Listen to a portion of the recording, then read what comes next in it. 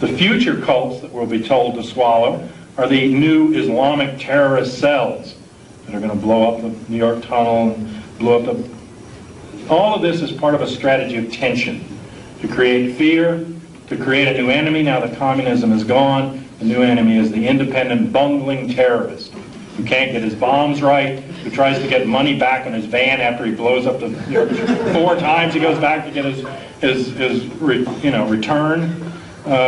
And it's all based on evidence, or at least we'll call it evidence. Well, it's sort of like the expert said, the bomb that they had was exactly sort of like the other bomb. So if you looked at these two, I'm quoting, if you looked at these two bombs, you'd say, is that like that? And you'd say, yes. This is expert testimony on the connections. And they had almost no evidence, and yet they're willing to go and bomb Iraq one more time, which tells you also, I think, that Clinton's not in charge. And Clinton's Secret Service cars were right next to the place that the bomb went off.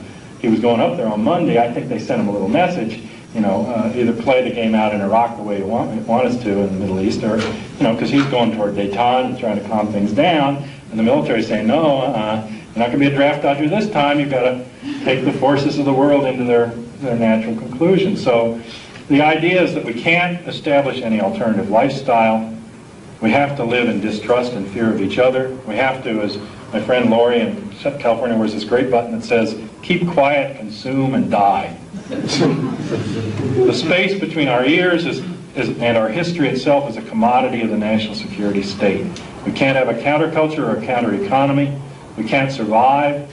We have to sit back and watch in silence as genocide goes on worldwide, as indigenous cultures are smashed, as the economy goes to ruin and we all become useless eaters, as terrorism, and especially I think now what's being touted as an atomic terrorist scenario, will be the next level, so that we can go to martial law without any qualms.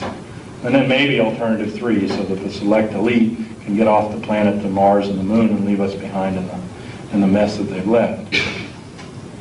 But I'm not a pessimist, because they do all this realizing the enormous strength of the enemy that they actually face.